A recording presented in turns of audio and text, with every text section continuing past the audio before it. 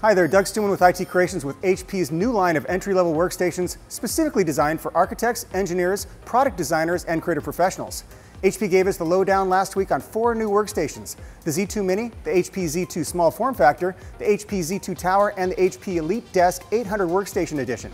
These are all entry-level 4th generation workstations that offer plenty of power for professionals to get the job done. Let's take a look.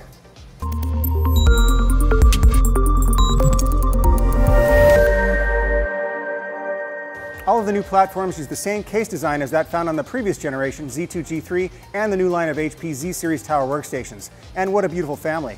They should definitely make more babies. HP also says these are the most secure and manageable workstations ever, with hardware-enforced security services and an HP First self-healing BIOS. HP Sure Start and HP Sure Run also helps you keep up and running even while malware is looking for a foothold on your system.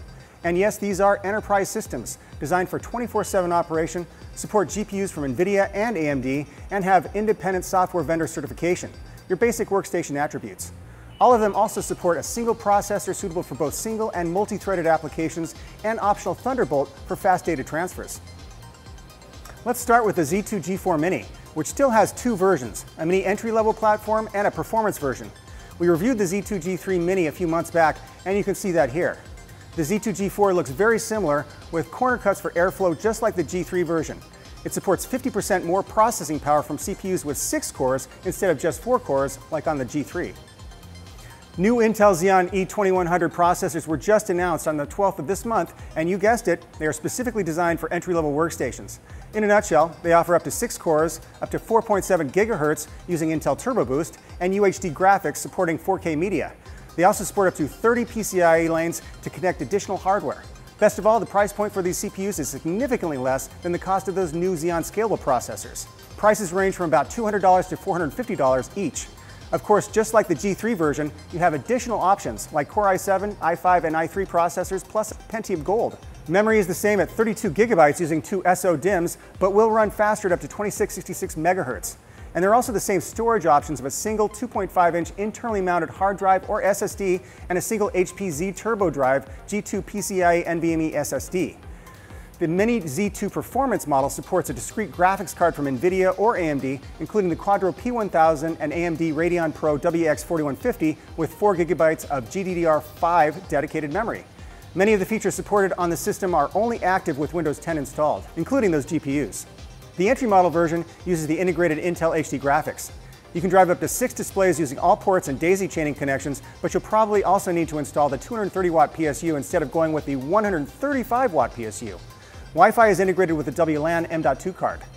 One of the really cool features of this system is the ability to mount the system anywhere using a standard VESA mount, visible when you remove the cute little feet on the base of the system.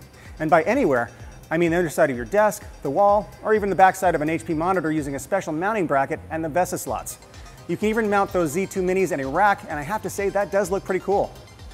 Next in the lineup is the HP Z2 G4 Small Form Factor Workstation. The HP Z2 Mini is only about 8.5 inches square and 2 1/4 inches thick. The HP Small Form Factor Workstation is only slightly larger at 13.5 by 15 inches and almost 4 inches in width, but it features twice the memory and storage, including an optional optical storage device. The Z2 Small Form Factor also supports the same processors as those on the Z2 Mini, so same. But you do get access to twice as much memory with support for up to 64 GB of DDR4 2400 SDRAM modules in 4 slots. Integrated I/O ports enable you to expand the functionality of the system without using your PCIe slots. 4 integrated SATA ports support 2 internal drives, one 2.5-inch and one 3.5-inch drive, plus 2 external drives using the 2.5-inch smart drives. You can also install 2 M.2 PCIe SSDs in dedicated slots on the motherboard and still have 4 PCIe slots to support additional graphics, I/O, or peripherals. Graphics are handled by the integrated HD graphics, either the 630 or the P630. The P630 uses the discrete graphics cards like the NVIDIA Quadro P1000. You can also choose from a few AMD cards. There are also plenty of ports both front and back to support the number of external devices. The case itself also features some ledges to help lug it around the office. Ledges, not handles. The Z2 Tower G4 workstation is the largest Z2 G4 in the lineup. As with the others, this one also supports Intel's new workstation CPUs, I described above, with up to 6 cores, the iCore processors, and again, that lone gold Pentium. This one also has the ledges front and back. Supports the same operating systems plus GPUs from NVIDIA and AMD. So what's the difference? a larger case, and more options for graphics cards, including those designed for 3D workflows. You also have 500 watts of power to work with, which means you may be able to install 2 GPUs depending on your needs. Looks like it will also support a maximum of 2 3.5-inch drives plus 2 M.2 NVMe 2280 SSDs directly on the system board with an M.2 form factor WLAN card squeezed in between. There are also 2 5.25-inch external drive bays at the top of the system that can most likely be converted to support 2 additional HDs. Although they didn't really say that anywhere in the specifications I have available, but you can definitely use them to install media card readers or an optical storage device. The last is the EliteDesk 800 Workstation Edition. I believe they call this the Workstation Edition because it's kind of a hybrid platform for users who have a crappy PC and maybe don't have the skills for a full-fledged workstation, but they are rapidly increasing their level of skill. I just made that up. This is the most affordable of the 4 systems. In fact, the most expensive of the bunch, but not by much, is the Z2 G4 Mini. This system is designed specifically for architecture, engineering, and construction industries, and for 2D and light 3D design. It's ISV certified for both AutoCAD and SolidWorks, and it's also optimized out of the box for leading VR engines. Aesthetically, it is slightly different than the other 3, but this particular model does not support the new Intel E2100 workstation processors. But you do get support for the others I mentioned, the iCore and that lone Pentium Gold processor. Where you could load a Linux operating system on the other Z2 G4 products, this one is all different versions of Windows 10 only. The supported GPUs are also not quite as powerful as those supported on the other platforms, but you can load the GeForce GTX 1080. Could be a nice workstation gaming platform. You can install a maximum of 64 gigabytes using 4 memory slots populated with 16 gigabyte DDR4 SDRAM modules operating at speeds of up to 2666 megahertz. Internal storage includes support for 2 2.5-inch and 2 3.5-inch SATA HDDs or SSDs.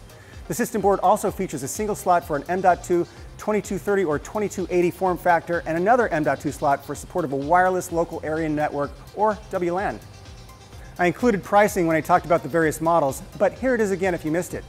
These entry-level workstations are a great addition to HP's lineup and offer a more realistic set of features for most users. Not surprisingly, most applications don't require more than like 8 to 16 gigabytes max to perform their function. There are definite exceptions to this rule.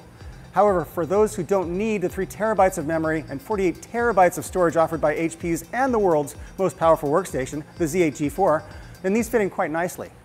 This was the Cliff Notes version on these models, but if you need more information, I did place a few links below, or you can post your question in the comments section below. More on these systems in the next few months. I'm Doug Stuman with IT Creations, and thanks for watching.